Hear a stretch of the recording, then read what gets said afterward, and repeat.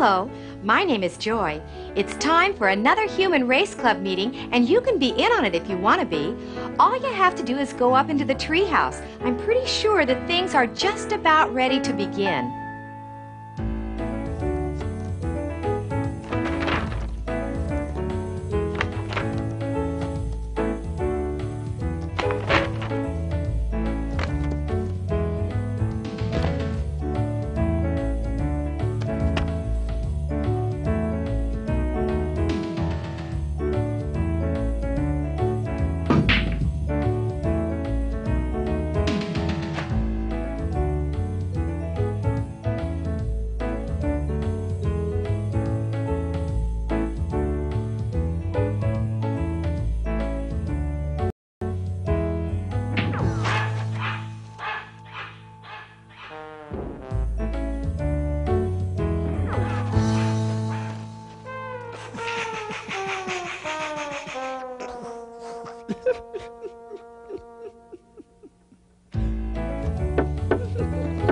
Will the meeting please come to order?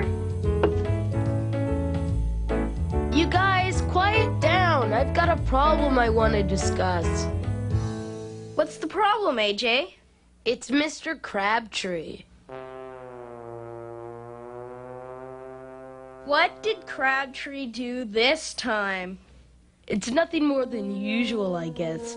It's just that I get so tired of his slinking around, spying on us, trying to get us in trouble.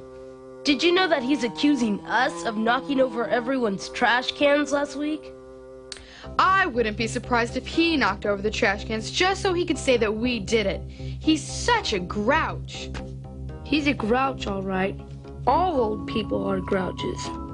I agree. Worse than being grouches, they're all so slow. My only complaint about old people is that they're so forgetful.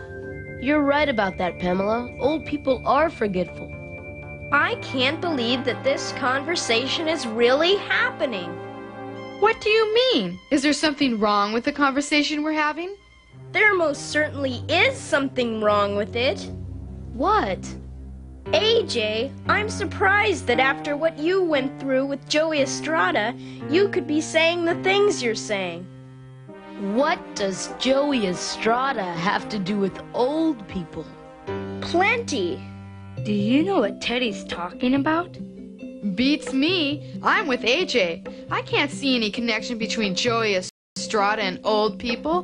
Maggie, the connection is prejudice and discrimination.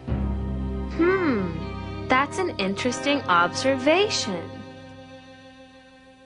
While the club members try to figure out what Teddy is talking about, let me bring you up to date by telling you what happened between AJ and Joey Estrada. AJ was born and brought up in an integrated community, so even though he was black, he had had very few encounters with prejudice and discrimination. One of those encounters began with a school assignment. This is what happened. One day, AJ's teacher announced to the class, "For the next few weeks, we are going to study written communications. To make our study more interesting, I have arranged for you to correspond with some students from another school."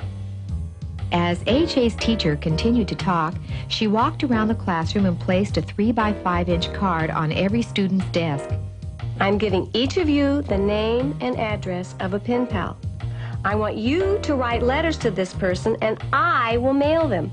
Hopefully, your pen pal will respond to your letters, and I think it would be fun for you to share them with the class.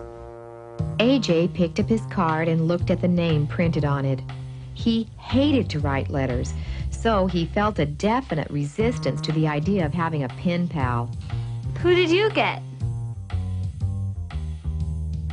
Joey Estrada. Seconds later, AJ was staring at a blank sheet of paper on his desk while his teacher was explaining the basics of letter writing. AJ had a difficult time paying attention to the lesson, but in spite of his lack of interest, he was able to pen a letter. It read, Dear Joey, my name is Andrew Jones. My friends call me AJ. I am 5 feet tall. I weigh 90 pounds. I have black hair and brown eyes. I like to play basketball. My teacher gave me your name and address and told me to write to you. So I did. Sincerely, AJ.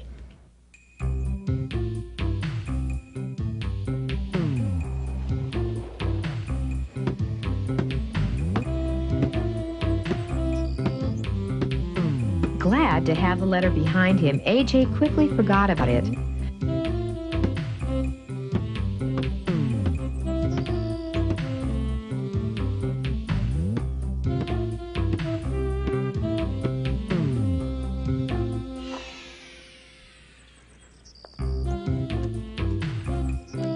Not until his mother presented him with a letter from Joey Estrada did AJ remember his pen pal and the writing assignment. AJ carelessly tore open the envelope his mother had handed him, removed the letter inside, and began reading.